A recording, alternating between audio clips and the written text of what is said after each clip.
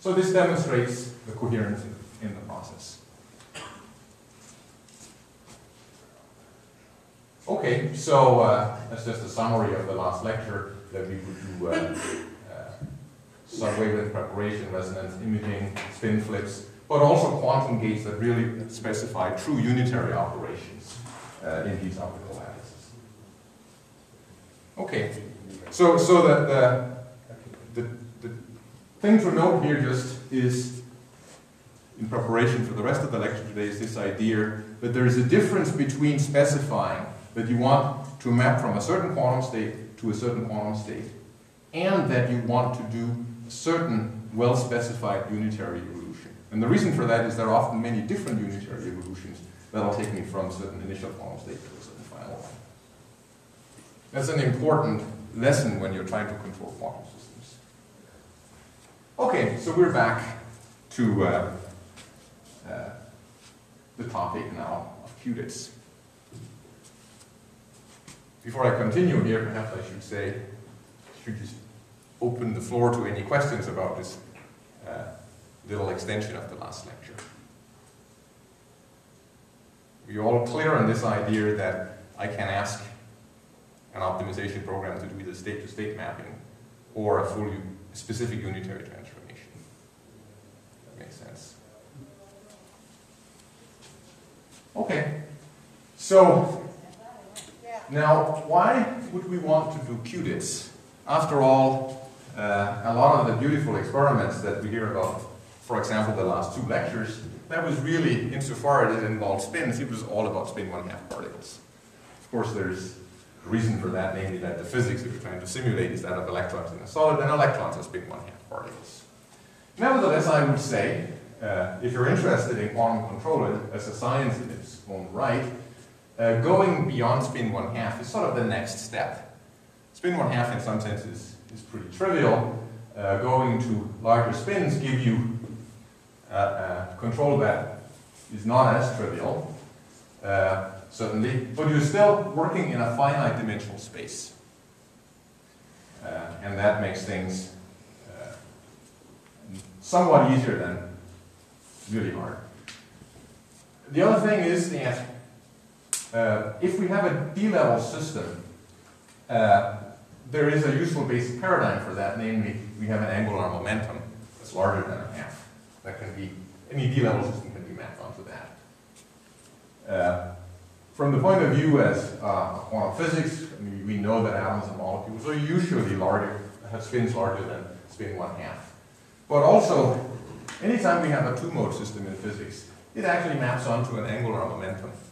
I don't know whether this is something that has been mentioned here, probably not. Or has it? It has. Okay, great. Right. But you may still want to repeat it. Right, I will do so. So the idea is if you have something like, for example, a Mach-Zehnder interferometer, which is a device that has two modes going through the system, and there's some coupling between them. Or you could have a double well potential with particles on either side. That's also a two-mode system, this is mode 1 and mode 2, and there's coupling between them by tunneling of particles through here. Well, you can take the creation and annihilation operators for particles, for photons, excitations really in these two modes, and you can put them together in these three ways, and you get three new operators that have the commutation relations of an angular momentum. Well, if they have the commutation relations of an angular momentum, they are an angular momentum, you would say. And you can see, for example, if you look at the C component here, if we take the excitation value of that, you're going to get the difference between the number of excitations, say the number of photons in the two arms here. And if we look at the expectation value of these two operators here, observables here, they'll tell us something about phase relationship between these two arms. So, and of course we can create rotations of this angular momentum using beam splitters and phase shifts we insert in these arms, and similar tricks can be played here. Okay, so what we can learn about controlling a large angular momentum also in principle applies to one of these situations here. So it's a very general thing. Quantum information science, we already talked about that both in my lecture and last week in Ivan Deutsch's lectures. Many physical systems are actually not two-level systems, they are qubits, d-dimensional systems. Certainly that's the case for most atoms, but many superconducting devices are the same thing. Very often, as we just saw, one chooses to work with some embedded qubit, but perhaps there are ways that one can take advantage of the entire qubit to do some things that one couldn't otherwise do. And of course, in quantum metrology, if you have a spin that's larger than spin 1/2, you can start playing tricks. So just like you can produce squeezing of light, you can produce squeezing of spins. Basically, you can take the quantum uncertainty distribution of a spin, and you can reduce the uncertainty in one component relative to the other. And there's quite a bit of activity right now trying to use that to make more precise clocks and interferometers and magnetometers. So there's a good number of reasons why we should think about what it takes to manipulate and control spins beyond spin 1/2. So that's a bit of motivation. And what I want to do now is I want to talk a little bit about the issue of controllability in d-dimensional space. This was already discussed at some level, actually at a pretty high level, in Ivan's lectures last week, but I'm going to go through it again in my own language, and hopefully seeing it again will sort of reinforce the important points. So what we're going to do, sort of taking our clue from the quantum control community as a whole, is we're going to define controllability as unitary controllability. That means that the dynamics driven by some Hamiltonian can carry out any unitary transformation that you can think of in some finite, it can be arbitrarily large, but finite time t. And as we saw last week, you can state this formally.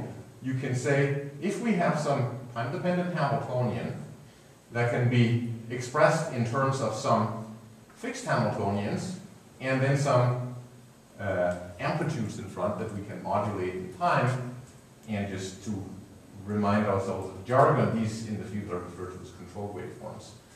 Then you can plug this Hamiltonian into a Schrödinger equation. It'll evolve the state from time 0 to time t, and the transformation is a unitary operator, and this unitary operator solves a Schrödinger equation of its own with this Hamiltonian, where the boundary condition is that at time 0, where you haven't evolved the system yet, then the propagation operator is, of course, the identity.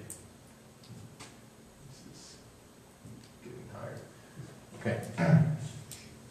Is there another laser pointer in my I'm shaking it. What kind of battery does it take? I don't even know. It's new. Actually, I have a feeling that it may not be the battery because it seems to fade and... Is it yours? Yeah. Oh, we have one. Try shaking it. Okay. Woo! You obviously have one of these too. Serious experiment. Yeah, right. Anyway, so we define controllability then by saying that for any unitary we can think of on this d-dimensional system, there exists a set of control waveforms so that we can make that unitary after some time t. And this is something you can go back and look at in a bunch of old papers that date back quite a while. One of Ivan Deutsch's students covered this very nicely in his PhD thesis that you can find on the archive in a language that I think is more accessible to atomic physicists. Yes? Is state initialization considered a part of being a controllable system? No, as you can see, that's nowhere here in this definition. You're of course right that if we want to benefit from the ability to implement control, we had better make sure that we can define the starting point. Okay. But as it's given here, that's not usually part of the definition. And you can see that it would have to be something completely different anyway, because there's no unitary transformation, no kind of Hamiltonian that can start you in a state that you don't know. So a mixed state, and put you in a state that you do know, so a pure state. So that would be a completely different kind of control. And that kind of control, incidentally, people have thought about similar definitions for that kind of control. When can you do that? But that's not nearly as well studied or understood. Okay, so a necessary and sufficient condition for controllability is that this set of Hamiltonians that we have access to, these guys, and there's got to be a limited number of them, are a generating set for the Lie algebra in this d-dimensional space. That's, I think if you sampled at least experimental AM physicists and asked them whether they were comfortable with the language of group theory, you would find that a very large fraction would be no more comfortable with that than with Mandarin Chinese or something like that. So let's just try and apply a little bit of intuition to this. So the unitary transformations make up some sort of, you can think of them as a kind of surface. And if we look at this equation of motion for the unitary operator in the presence of some constant Hamiltonian, if we look at this and make up a solution for a small time step, right, then we can see that we go from u of t to u of t plus dt. We take a small step. So what happens if we have this manifold, this multidimensional surface of unitaries, and we start at time 0, here's the identity, then what one of these Hamiltonians allows us to do is to take a step in a certain direction on this surface along the tangent. And we just keep doing that.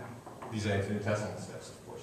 So if I want to get from here to here, I can in principle do it by walking along in these two directions. So if I can take steps in two directions here, I can get anywhere I want. It's sort of like I can get anywhere on the surface of the Earth if I can take steps in this direction and this direction, for example, back and forth.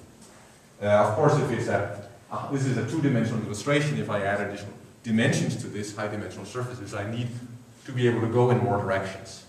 But even if I go through the door here, it's not enough that I can just take steps in the horizontal directions. I have to be able to go up and down too. So what this Hamiltonian does is it takes a step along a tangent, and if I have a complete set of infinitesimal steps, I'll be able to go everywhere on this multidimensional surface. If I don't have a complete step set, then there are places I can't go. So what do we do if the set is not complete? And what does it mean that it's not complete? What that means in a simple language is that these Hamiltonians, if they're not complete, they don't form a basis in D by D matrix space. If they form a basis, then I can make any, then by a linear combination of these guys, I can make up any Hamiltonian I want, and then I can go anywhere I want. So that's our problem, if we have one, is these guys don't form a basis. So one can try to simulate additional ones, and one uses Trotter's formula. The idea is that you take these two Hamiltonians here and you go sort of back and forth with them on a closed loop like this. And mathematically, we can see that this series of steps is equal to a single step taken by a Hamiltonian that's equal to the commutator of them. The example that we heard last week is if you're putting together rotations, you can trace out a little square on the sphere, but that series of steps doesn't quite close. If you do rotations around x and y, back and forth, you end up with a rotation around z. Okay, so that's how you can generate from two Hamiltonians, you can generate a new one. So we just have to do this until we've generated enough new Hamiltonians to have a complete set. So we have kind of a recipe, which is completely general. Okay, so no matter which system you're thinking about controlling, if you are asking yourself, can I, in principle, do anything I want with this system, with the sort of the knobs I have to turn on my driving fields, as these guys here. Can I do everything I want? This is what you have to do. You start out with this set, you make an orthogonal basis. We have just to remember that these matrices form a vector space with a scalar product defined like this. So we can use Graham-Smith orthogonalization to make ourselves a set. And we all do all of this on a computer, of course. And then you compute all of the commutators and see if you get new operators that have a component that's orthogonal to the original ones. If so, you've got a new one, so you add it up here, you orthogonalize again, you keep going until your basis of Hamiltonians is d-dimensional. You can do that. In principle, your system is controllable. If you cannot, then the system is not controllable. And then you have to return to the drawing board and see if you can find some other way, some other handles on this system. Maybe some, you have to add something else to your series of Hamiltonians up here. Okay, so it's actually a fairly simple process once you try to go through the steps. But it tells you something really important about your system. So here's an example. Control of that J equals something larger than a half atomic spin. The easy part is to put it in a magnetic field because there's usually a magnetic moment going along with the angular momentum, and then you get Lamarck precession by some angle theta around the magnetic field, and that's just a geometric rotation. Quantum mechanically, your Hamiltonian has this form here. We said the field is along the unit axis u. So here unitary is a geometric rotation by some angle theta, and the state is involved. Some initial spin state, some final spin state, and of course these rotations are not enough. Right? And we can see that very simply because if we think about it, if I take my large spin and start it in a state of maximum projection along the z-axis, well, by geometric rotation I can turn, say, up along z into up along x. Fine, so I can go into up along any direction, but no rotation can turn up along z into a state with zero projection along z. Right? Those two states are not connected by geometric rotation. So clearly rotations are not enough, and in the language of group theory, as we saw last week, the way we state it is if I take two of these operators and try to do commutators, I just get the third component of angular momentum, and that's it. The algebra closes, and this is not enough operators to form a basis in an operator space. So that's not enough. And as we learned last week, what is sufficient in principle, we just have to add to our Lamarck precession term here the simplest thing we can imagine, just something that's proportional to one of the components of the angular momentum squared. This is like a nonlinear rotation. Right? It's a rotation on x by an amount that's proportional to the x component. And if we do that, then when I take commutators, basically take a commutator like this, I get something, take a commutator again with gx squared, I get something now that has 3 powers of j. And so on, the algebra now closes, and I can make up enough linearly independent Hamiltonians to span the matrix space of any angular momentum, no matter how large it is. For me, that's sort of a rabbit out of the hat kind of thing. I find it quite amazing that this simple addition here is enough to allow me to control anything beyond spin 1/2, no matter how large it is. You don't have to add higher powers than that. So, great. Our system is controllable. So what? Well, now we can start thinking about different types of problems that we can address. So, usually one calls this kind of thing optimal control, and I started by talking about state-to-state mapping, right? That was the idea, for example, of doing a spin flip. That's a situation where we say, I want spin down specifically to turn into spin up. Right? So we have our Hamiltonian parameterized by these control waveforms, which we typically would specify as a series of discrete time steps. So the control waveforms in the end are just specified by a bunch of numbers that form a vector. And then what I want to do is I want to optimize the overlap the initial state transform that should have been upside there. So this is a transformation of the initial state by the evolution and the state I want to get to, norm squared. Right? This is often called the fidelity. I want to optimize this. So we start from a random guess, let some computer search for the value of this vector that optimizes this function. That's very standard. Actually, this is a problem that is not new. It began as, I believe, as a coherent control problem in chemistry. And I think some, if not all, of our lecturers of ultra-fast science have probably worked on this problem at some point in the past. I know that Phil, for example, has done so. So it's actually a As I said, it's not a new problem. It is one that's been studied in a fairly wide range of contexts.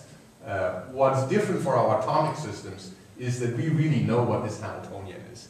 If you're trying to control a molecule with an ultrafast laser, you don't always know what the Hamiltonian is or what the dynamics does, and you have to construct also the clever algorithms that sort of learn themselves how to modulate the control fields. Anyway, if you know your Hamiltonian, there's an important result that says that the search landscape, that is the success of reaching the final state, as a function of these various control variables, is very benign because there are no suboptimal local maxima. So if you just pick some random place to start and use a gradient ascent algorithm, you're going to end somewhere good. So that means that these computer searches are really easy. Okay. So I just wanted to maybe make a comment on that last slide, because of course I found that very exciting and enticing. Mm-hmm. And in many discussions I've had with Mitchell Rabbits about that point, the one big caveat he always gives is that you have to have infinite bandwidth. Right. And if you have any constraints on your controls, then there are false traps. And Yeah. So that's, Yeah. No, I totally agree. This is under certain assumptions, which in certain contexts can be pretty egregious. For example, you have no errors in your control field. You have to have infinite amount of time available. If you have decoherence in the system, this is no longer going to be true, etc., etc. So.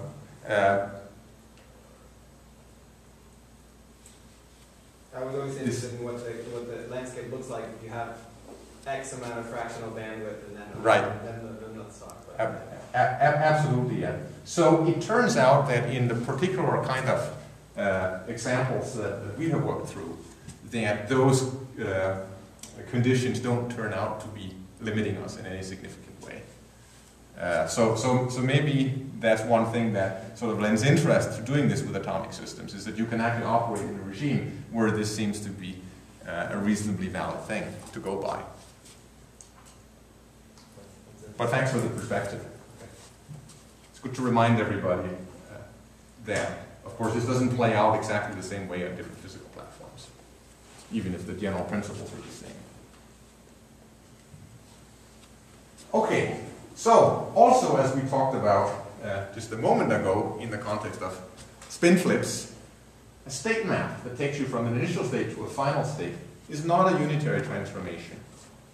Actually, if you think about it, I can pick this initial state as one of my basis states, the first of my basis states. Okay, and then I pick some additional basis states. And in that special basis, the first column of this unitary is this vector here. Right? That's what will map, that unitary, any unitary of that form will map this guy into that guy. The rest of the unitary matrix I don't care about. So if it's a 2 by 2 matrix, I care about the first column, but not the second column. If it's a d by d, I care about the first column, and there are d minus 1 columns I don't care about at all. So there are many possible unitaries that do this in general. And I think it's that freedom, in part, that makes the design of these pulses so easy, and means that the computational effort of numerical optimization is reasonable, at least for our particular system.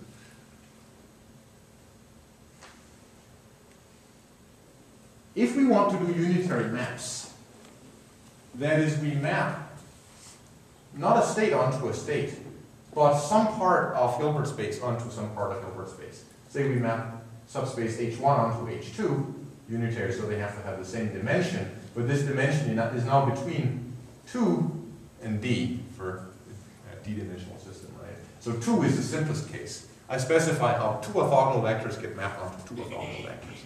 I can do 3 orthogonal vectors onto 3, I can do d orthogonal vectors onto d. It is known that these pulses are a lot harder to make. This search space that we just argued was so favorable doesn't look like that when you try to design unitary maps. And actually, it's fully understood how hard it is to design these things. But it's known that for D very large, if you try to use numerical optimization to find Hamiltonians that accomplish a unitary map, all of Hilbert space onto all of Hilbert space for a large D, that is a very, very difficult task. It might even be that the computational effort grows exponentially with D in some cases. Okay, so that sort of establishes some conceptual background.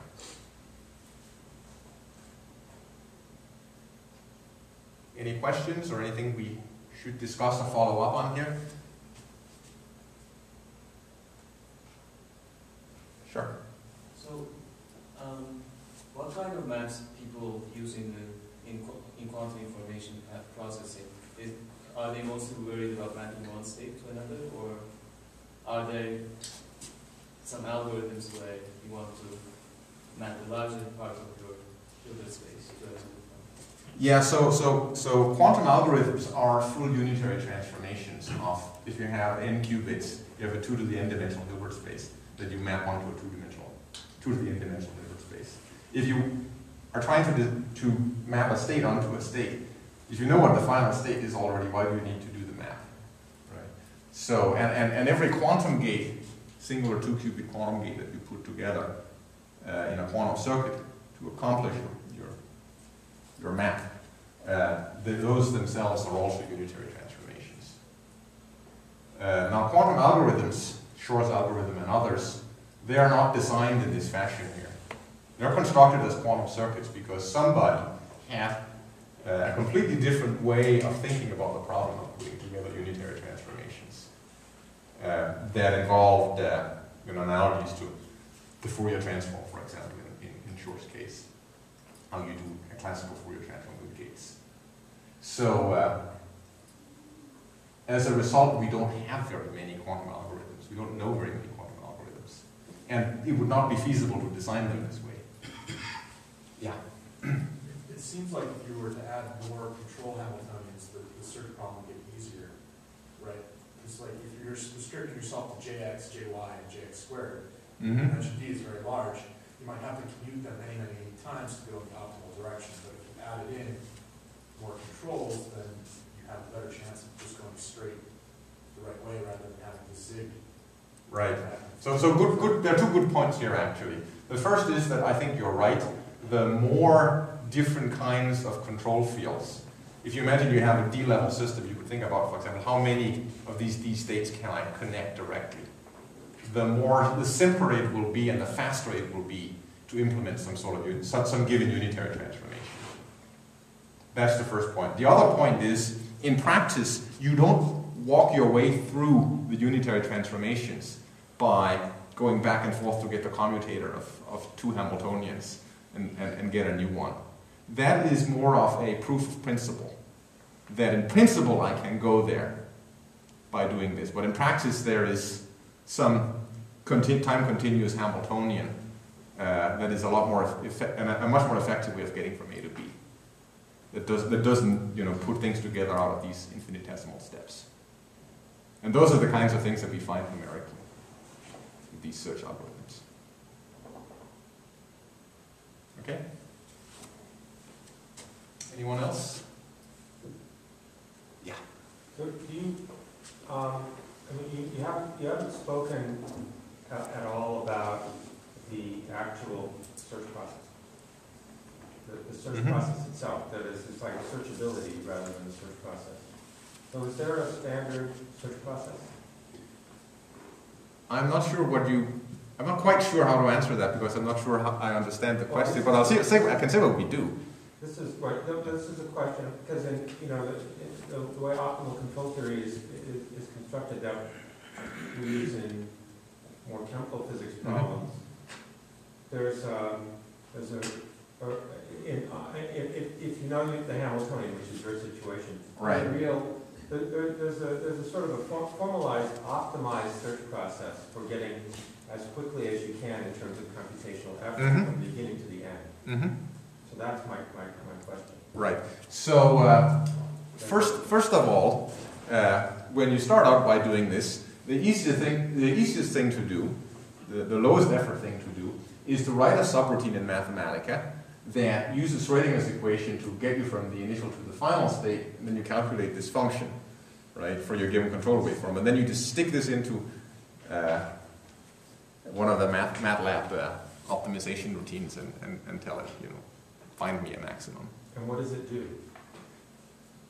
You know what? I really have no clue. I don't know what happens inside that routine, but I know that it's not optimal. So the NMR community, in particular Navin Kanedia and Stefan Glasser, came up with this incredibly clever way of doing this optimization problem. If you have enough bandwidth, basically the idea is that you can say that my Hamiltonian doesn't change in a time continuous way. It's piecewise constant in time. Like a phase changes instantaneously from one value to another and it stays constant. Right? Then there is this very, very clever algorithm that he calls GRAPE that allows you to cut down enormously on the number of times you have to do this calculation. You're probably familiar with it. Right. And we have just started playing around with that. And yes, the gain in the computational effort, the reduction in the computational effort is tremendous. It's probably some high power of probably at least d squared, maybe more, for a d-dimensional system. So it is definitely, if d becomes large, it's definitely important to pay attention to this. We have had no trouble designing these state maps for d equals 16, just using canned routines in MATLAB. But trying to design the unitaries, we have to go to these more advanced optimization routines. Thanks. Okay. So, let us try to talk through the same points here now for a concrete example, namely quantum state-to-state mapping in the large Hilbert space that's associated with the ground state of an atom. Okay, so in our case, it's 133 cesium. Conveniently, that's the alkali that has the largest spin in the hyperfine ground state. So there's actually, in this ground state, which you hopefully remember this atomic structure from last week, in this ground state there are 16 states available. That's equivalent to 4 qubits. So it's not a trivial sized Hilbert space. And perhaps you will also remember the kinds of handles we have in this system. We can put on magnetic fields. That is going to give us Lamont precession within these two manifolds. It's going to act like spins that Lamont precess. We can put on microwave radiation resonant with one of these transitions here. So we can also couple the two manifolds. We can put on laser light that is close to a resonance from one of these manifolds to some excited states, and from that we get a light shift, and that also does interesting things. So these are the kinds of handles we can think about using. And then we can do optical pumping. That was the question we had before. Do you have to think about the ability to initialize as part of the ability to do control? Of course, if you do an experiment, you have to be able to start somewhere. Right? So we can do optical pumping and put everything into one of these stretch states here. So the first example is to try to control a single spin manifold here. So forget about the other one up here. Yeah. I just wanted to ask about how is the blindness of the laser relative to any possible Zeeman shift of the levels in the, let's say, the F equals 3? Like, are you able to individually shift a particular M sub F state, or is it that they're all shifting together, or? Okay, so yeah, we are eventually going to put bias fields on here, but so there's going to be some splitting here. Not in the first example, actually. But the idea is that this laser here is very far off resonance. This detuning up here might be hundreds of line widths, and that's going to be far, far, far bigger by 2 or 3 orders of magnitude than any splittings we might have down here. So we are not going to be able to go in and put significantly different light shifts on these guys here, except by taking advantage of the polarization of the laser field. So that's exactly what I was going to get to.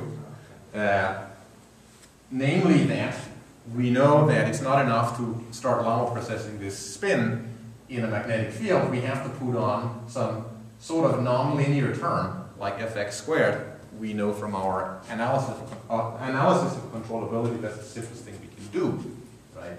And there are some options for getting this. One is simply to put on a large enough bias field that you get a nonlinear Zeeman effect, but that's kind of hard to control actually, because you need a pretty large field in cesium because the hyperfine splitting is so large. So the other option is to use light. And so Ivan in his first lecture last week talked about this idea that when you shine laser light on it, it's not tuned close to a resonance, it's not right on a resonance, right? Then what you get is mostly a light shift, which acts like an operator in the ground state that depends on the spin. But in particular, he showed the atom-light interaction can be split up in 3 terms. Perhaps you remember this. Hopefully, you kind of remember this. Then there are 3 terms. There is a term that is like a scalar. There's a term that is like a vector, so it's proportional to f. And there's a term that's like a tensor, so it has things like f squared in it. If you are just working on a manifold of given f, which is what we're doing here, then this guy doesn't do anything. Okay, this has the same action on all the magnetic sublevels in that manifold, and the same is true of this guy here. So forget those two. Now let's put on linear polarization. Then the polarization vector is real, so something crossed with itself is 0. So this term here is 0. There's no fictitious magnetic field from the light. All that we are left with is this term here, which is the projection of the angular momentum onto the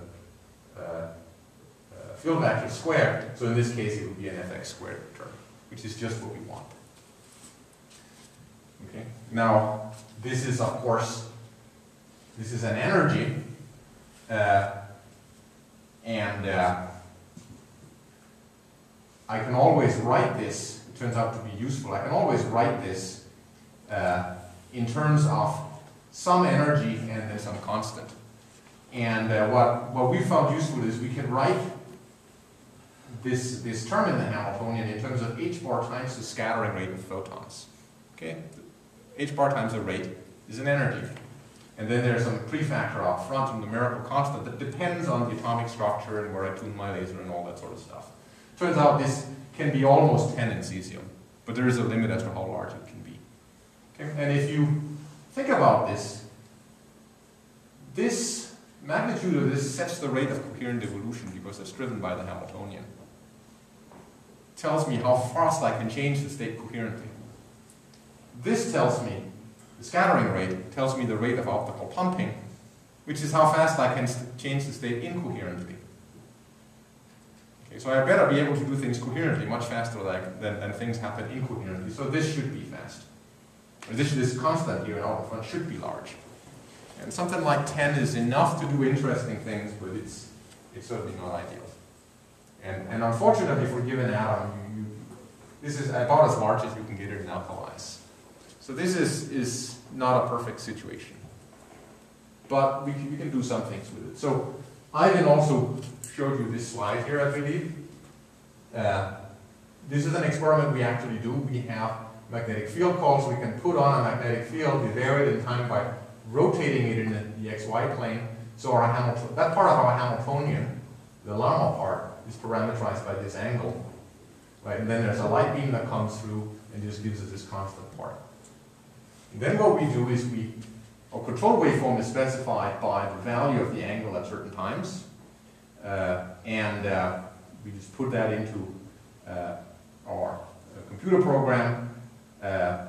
We want to make this state, this particular waveform makes this state here, but we can do some iterations and try to optimize, and what we see is that the computer program, after just a few iterations, will find a control waveform that makes the final state very well. So, yeah, so in this case, it clearly works quite well. It's also instructive, and I think you also saw this slide, to see how the state is actually transformed by this waveform. Okay, so we start with a state that's spin up along the y direction. This is here represented by one of these so-called spherical Wigner functions. It's like a probability distribution of directions of the spin, right? And if we turn the interaction on, we can see that initially we're just stretching this distribution. That's the action of this guy up here. Then it wraps around the front and back of the sphere, and the two ends interferes, and that interference is what we can steer. At this point, we have all sorts of interferences in this quantum probability distribution, this Wigner distribution, but we get to the target state. So those are definitely the kinds of control science that you can do in these atomic systems that you would not have a chance of doing, I believe, in your molecular systems. Just to remind you that we are doing experiments. Some of you saw this experiment on your lab visit yesterday. Really, the most central part of this experiment is to get NMR-like control of your magnetic fields so that you don't run into limits with bandwidths of the accuracy with which you can apply the fields, etc. And here are some examples of target states we ask the computer to design waveforms to make. We can model what we should get out. We can also run the experiment, and we can use one of these algorithms or schemes for quantum state reconstruction that Ivan told you about, I believe, Wednesday last week. I don't want to get into that at all, but there are ways of doing quantum state tomography and measure the entire density matrices. Once you do that, you can, of course, easily calculate the overlap between these two and back out the fidelities. And they are not super good. They're about 0.9 here. And more generally, if you make a histogram for doing many different states, each of them with many different waveforms, you can make a histogram. And again, it's not great. We had a problem with some outliers showing up that turned out to be just geometrically rotated versions of the state we wanted to make. If we corrected for that, the fidelities got a bit higher. State tomography itself has limited fidelity, in our case about 90%. So the apparent fidelities are probably about 10% lower than they really are. So you can see we can probably make a final state with a success rate of about 90%. That's definitely not good enough if you wanted to do quantum information processing. Yeah? How do you determine the fidelity of the state tomography? So there's a nice chicken and egg question there, right? So the way you find out which state you've made is you do tomography. The way you find out whether your tomography works is that you put in a known state and see what comes out. So in this particular case, there were a small subset of states that we thought we could make with really good fidelity, like states that would spin up in some direction, for example, or simple varieties thereof. And we kind of used that to test it. The second example I will show you, we got around that problem. We managed to determine fidelity without doing tomography. So I'll show you how that can be done. Okay, so this is our first demo, and it turned out this worked well enough to do interesting things. If I had another lecture, I could have told you about how to use this to play around with things like quantum chaos, but we won't have time for that. The real lesson for us here was that we had enough problems with magnetic field errors and also in the homogeneity of our laser beam that made this light shift, that the fidelity was much less than we had hoped. I mean, 90%, what do you need for quantum computation? You need errors of 10 to the minus 4. Right? So there's quite a ways to go there. So, of course, I spent the first lecture talking a lot about this idea of robust control. Right? If we have magnetic fields that aren't quite what we thought they should be, or light shifts that aren't quite what we thought they should be, maybe we can use these composite pulse tricks to correct for that and get around that. Well, as we saw for the qubits, these composite pulses take longer. And if you have problems with decoherence ticking in the background, the fact that they take longer means that you don't necessarily win. And that was actually the case here. We have too much light scattering here. The separation between coherent and incoherent timescales was only less than 10. So back to the drawing board. Did I see a question? No. Okay, so in this situation, right, the problem is it just doesn't admit of any of these clever tricks. And then, yeah, we really have to start over.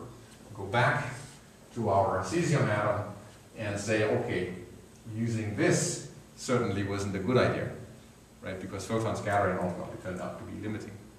Yeah. So gamma S, was it the lifetime of the exact state? The lifetime of the excited state in cesium is, what is it? The line is about 5 megahertz. I think it works out to about 30 nanoseconds. So in the Hamiltonian you use gamma S. Is that the spontaneity essentially? That is the scattering rate. It's scattering. So that's the, you know, for a far tuned laser field, the population up here is very small, right? And the rate of scattering from a single atom is the population up here times the decay rate of that state. So the scattering rates were pretty tiny. They were a few hundred hertz, which means that the coherence times were many milliseconds. Okay? But in any case, we had to get rid of this light. Oops. So let's get rid of it and look at just the ground state manifold. And as Ivan argued last week, if we allow ourselves Lama precession and this kind of coupling here, we can actually, it turns out, still control the system. If we don't have light on, and we consider the entire ground manifold, our Hamiltonian is the natural part, the hyperfine interaction between the nuclear spin and the electron spin. There's no orbital angular momentum in the ground state of the alkalis. And then there's a part that is associated with the interaction between our applied magnetic field and the magnetic moment of the electron, and then the applied magnetic field and the magnetic moment of the nucleus. And so what we can do is we can put on first a large bias field that raises the degeneracy between these levels in each manifold. I've exaggerated the splitting, it's about 1 megahertz, and this splitting is about 9 gigahertz. Once we've done that, we can put on an RF magnetic field that couples these levels. I can't just couple 2 of them, right, because all these transitions are degenerate or close to. So if I couple 2, I couple all of them. But if I write out my Hamiltonian for the radio frequency fields, I can go into I can do a rotating wave approximation, just as I can do for a 2-level system. And then it turns out that for each of these manifolds in the rotating frame, this RF field just does rotations again. And then I can couple these two with microwaves like we talked about throughout the previous lecture. Turns out that this makes the system controllable. So Ivan was talking about, you can go through the procedure that we described at the beginning, and you can find that in principle you can make enough different Hamiltonians of this type by changing your magnetic field around to make the system completely controllable. And this is discussed in various papers, and also this PhD thesis that came out lately in all its full gory detail. This Hamiltonian looks simple, but once you make rotating wave approximations, it takes up a whole page. But that's not really important here. It turns out that the handles that you have on this are things like the Rabi frequency for the microwave transition. You can set it to be resonant, but then you can also change the phase of the microwave drive. And similarly for these RF fields, we apply an RF field along X and one along Y, and we have Rabi frequencies, or Lama frequencies in the rotated frame, and we have phases. And it turns out you don't actually need to play around with the time dependence of the Rabi frequencies. You can just play around with the time dependence of the phases, just as we could do when we were just controlling this qubit alone. So that's nifty, because phases is something that is very easy to change very fast. Diagnostics. As you correctly pointed out, there's this chicken and egg problem with state control and tomography. I think It's just that my back is giving. Oh, okay. I thought you were telling me to wrap up. I think I have another 15 minutes or so. No, don't worry. You have to Okay. up and down or that. Okay. I'm actually hoping I can let out people a little early. But as you pointed out, this is a chicken and egg problem. And in any case, the tomography that I just told you about was only about 90% accurate. It just won't do the job here. So what we did instead was that we restricted ourselves to measuring the fidelity of maps from one of these magnetic sublevels to another one, at least to start with. Okay, and the way we do that is basically a Stern-Gerlach measurement. Right? So you take these atoms that are laser cooled, so that if you release them, they just fall like stones.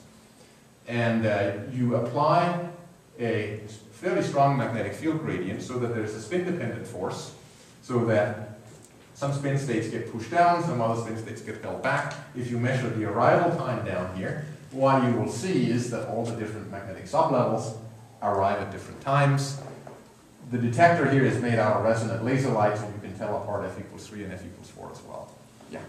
Is it possible to do state-selective optical interpretation using the splittings between different? It's very hard to do that so you can measure the magnetic sublevel, right? Because then you would have to have Zeeman shifts somehow involved that are larger than an optical line width, about 5 megahertz in this case. Right? But when you have cold atoms, this separation in time is very easy to achieve. Right? I mean, you can see that these arrival peaks here are beautifully separated. And if you pick one of them, these are actually, what we typically do is that we prepare the atoms in this state here, and then we can map to one of the others using one of our control waveforms. And if, for example, you look here where we've made, let's say, m equals 1, I deliberately picked some early ones that weren't that good. You can see that there are all sorts of little wiggles here, which are population that's left over in some of the other states. So you can just fit this, and you can say how large a percentage of the total signal is in the target peak and how much of it is in the others. And you can get the fidelity out of this. Yeah? So it seems like you can resolve different states in f equals 4 manifold, but how about different states in f equals 4 and f equals 3? Yeah, so what we do is, this detector here is basically a light beam, and we measure fluorescence as the atoms fall through. And so if the light is tuned to a transition that starts out at f equals 3, we see atoms in f equals 3. If it's tuned to a transition that starts out at f equals 4, we see light in f equals 4. And then we just have to do it a couple of times for different choices of the light frequency to build up statistics. Okay? So here is an example, a map that takes us from our initial state that we can prepare by optical pumping into some final state. And just as for the qubits, it's some sequence of phase steps, and there's no real way of looking at this and saying, oh yeah, it's clear what happens, why they must look like that. This is something the computers spit out. But we can run lots of these kinds of waveforms mapping us to the 16 different magnetic sublevels. We can measure the fraction that made it into the right state, which is the fidelity. We can average that. Right? We can see here we get an average fidelity that's about 96%. And this is done in about 150 microseconds of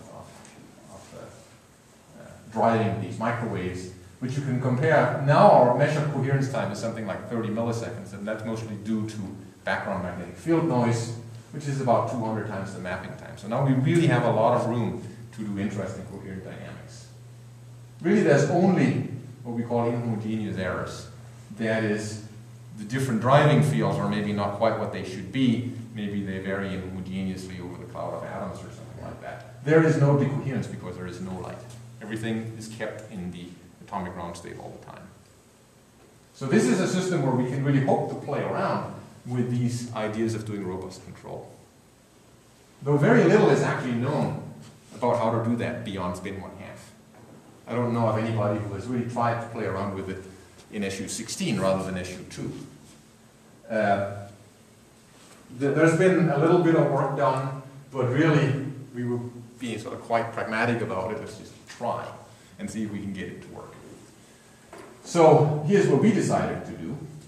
After looking at our experiment carefully, we decided that the real problem was that these RF fields that we were applying, the megahertz RF fields to do transitions inside each inside each manifold, the RF power was not completely homogeneous over the cloud.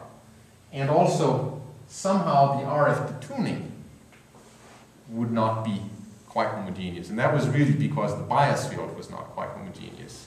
So the transition frequency for the different atoms was not quite homogeneous. But in any case, what we did was when we did this calculation of what the fidelity was in order to be able to optimize it, what we did was we said, let's calculate it for 4 different values of the RF Rabi frequency and the RF detuning, where the perfect value is in here. Let's instead calculate it at plus minus 2% for each of them, and then average over those 4 points. Right? So each of these represent a case where something went wrong. And we just ask the computer program to optimize so that your average works as well as possible in these 4 spots that are off from the ideal. And that turned out to work really well in theory, that this should produce easily state maps with fidelities of 99.9%. In theory, it increased the average fidelity by 1%. In practice, I mean in the experiment. So we were somewhat disappointed by that. So I have a question. If you look on the left side and you look at the 93% fidelity and the 95% or 97, that's a 98 the best. Mm-hmm. If you look at your pulse sequence, can you see something in the pulse sequence which tells you this is not as good just by looking at it? No, no. No, we've never been able to look at one of those things. Oh, you get too close to the loudspeaker. And we haven't even tried to try to correlate the pulse sequence with what we get out. Okay, so this increase here, as I said, this was quite disappointing, and it was also much less than we had expected to see. So what's going on here? Well, what's going on is that when we measure how big a fraction of the atoms made it into the correct final state, there are 2 errors there that doesn't really have anything to do with our control. The first error is how many atoms started in the right state. Okay, optical pumping is not perfect. And the second is, what about any error that crept into our measurement of the spin populations at the end? You know, clearly those are errors that we would like to separate out, because that has nothing to do with how well we do our control. And so the solution to that is a very clever one that we didn't come up with. It's a variation of something called random benchmarking that Emmanuel Knill at NIST came up with to test how well quantum gates work. And the idea is, we start in this state that we can make. We can also measure it, measure how many atoms are in it at the end, using the Gallagher analysis. So we map from that to some intermediate state and back and measure how well we did it. We can also map from 4,4 into a state and into another state and into 4,4. And from 4,4 into one state, into first state, second state, and so on, through many intermediate states. This first step here, we think of as our initialization error. There's an error here that has nothing to do with these successive maps in here. And similarly, the last map and readout of this population, we call that a readout error. Okay? So now the idea is, we measure the fidelity with which we return to this state here as a function of how many intermediate steps we have from 0 to some maximum number. And then we have to average over many sequences of different randomly chosen intermediate states. So we just design state maps that take us from 4,4 into some random first state, into some random second state, and so on, into some random last state, and then from that back into 4,4. And then we plot this average fidelity as a function of n, and fit it to some complicated function. Let's just first take a look at what happens. Okay? So, when you do these successive maps, each step of the map reduces the fidelity by a constant factor. It just drops, right? And if you look at this fit function down here, what do we have here? Well, we have in the overall fidelity, we have something that goes as the fidelity of each map to the power n, or a fidelity of a randomly chosen map, I should say, to the power n. This is sort of an average state. This epsilon is an average error per state map. And then there's a factor here which is to combine the error, infidelity associated with initialization and readout. What about this stuff here? Well, this first factor here is basically because if you prepare a completely random state, then its fidelity with any particular state will be 1/16. That's the overlap between two random states. So this decay here must level out at 1/16.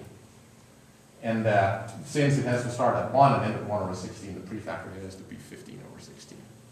So basically we have a good fit function, and what we can see is our robust waveforms decayed as a function of the number of, the overall fidelity decayed as a function of number of intermediate steps in a way that corresponded now to an average fidelity per state map of 99.1%. So that's a factor of 10 better than the first experiment.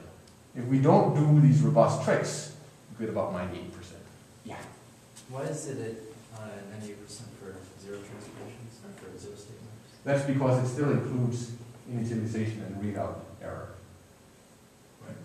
This is the fidelity we measured, the overall one that includes initializing, stepping through the intermediate states, going back to the final one and measuring it.